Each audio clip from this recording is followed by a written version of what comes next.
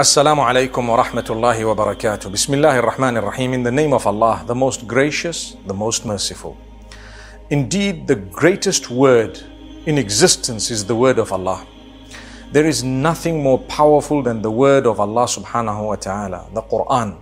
Inna nahnu nazzalna adh-dhikra wa inna lahu lahafidhun. Indeed, we have revealed this Quran, this reminder, and we will protect it.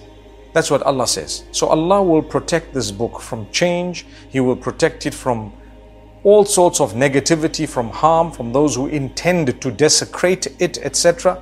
Allah will protect this book in every way. So when Allah says, I will protect this book, any human being who has made an effort to protect the book will be looked after by Allah as a person who is looking after the book. So if you've memorized the Quran and put it in your heart, you will be a hafiz.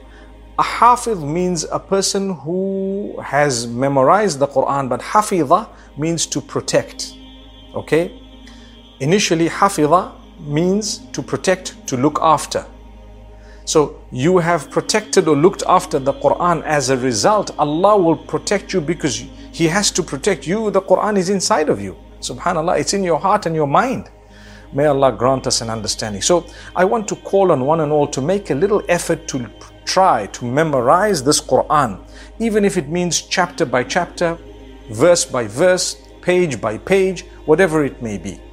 Let's listen to the recital repeatedly so that we can actually memorize the verses. The Quran is so beautiful. You listen to it a few times and you've already memorized. Even little children, instead of getting them used to all the songs on earth that might be immoral and void of values and morals, we'd rather replace that from a very early age with melodious recitation of the Quran. You don't know how long the child is going to live, and you don't know how long you're going to live. So we'd rather pack away good rewards for ourselves and for our children by teaching them the right thing, steering and guiding them towards the right thing from a very early age.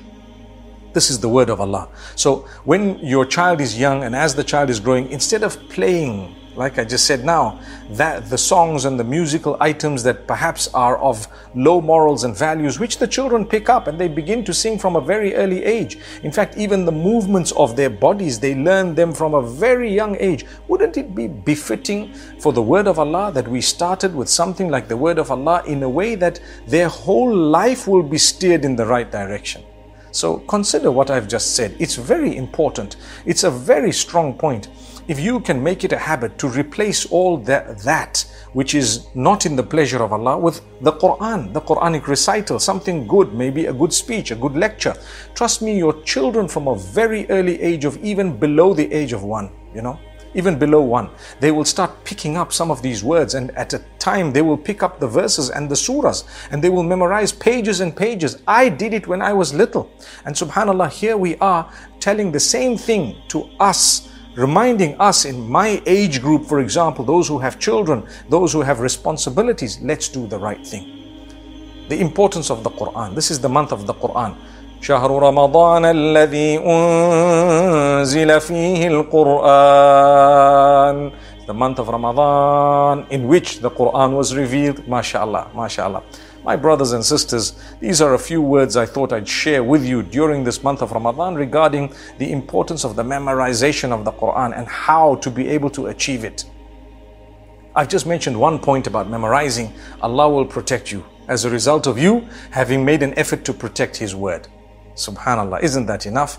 And then on the day of judgment, you are called out, where are the people of the Quran? Ahlullahi wa khassatuhu, the VIPs of Allah, the special guests of Allah subhanahu wa ta'ala. On that day, you looked after the Quran, you read it, you recited it melodiously, you corrected the recitation, you looked into the meanings, you learnt the meanings, you understood, meaning you made an effort to understand, you put into practice as best as you could, and guess what? You taught it to others. And when you teach others, it's a sadaqah jariyah.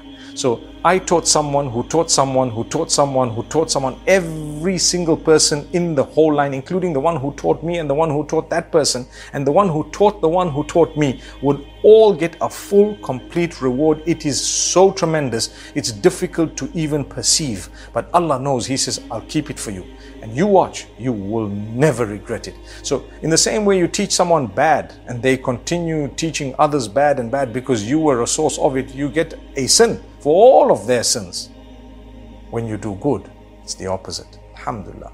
May Allah protect us all and grant us from that goodness. May Allah open our doors. My brothers and sisters, similarly the Quran, Al-Qur'anu hujjatul laka aw alayk. Quran will come and bear witness for you or against you. When you read it beautifully and you have a good relationship with it, it will bear witness for you. When you have a terrible relationship with the Quran, it will bear witness against you. So my brothers and sisters, we need to change that. We need to make sure that we have utilized the short lifespan that we have to do the right things. It's enough. Enough of the bad. Enough of evil. Quit it. Leave it. May Allah grant us a sense of responsibility. My brothers and sisters, it really pains us to see what's going on across the globe. But what we do know is, let's seize this opportunity to get closer to Allah. You'll never regret that. You can never regret abandoning the bad and adopting the good. Allah make it easy for all of us. أقول قولي هذا والسلام عليكم ورحمة الله وبركاته.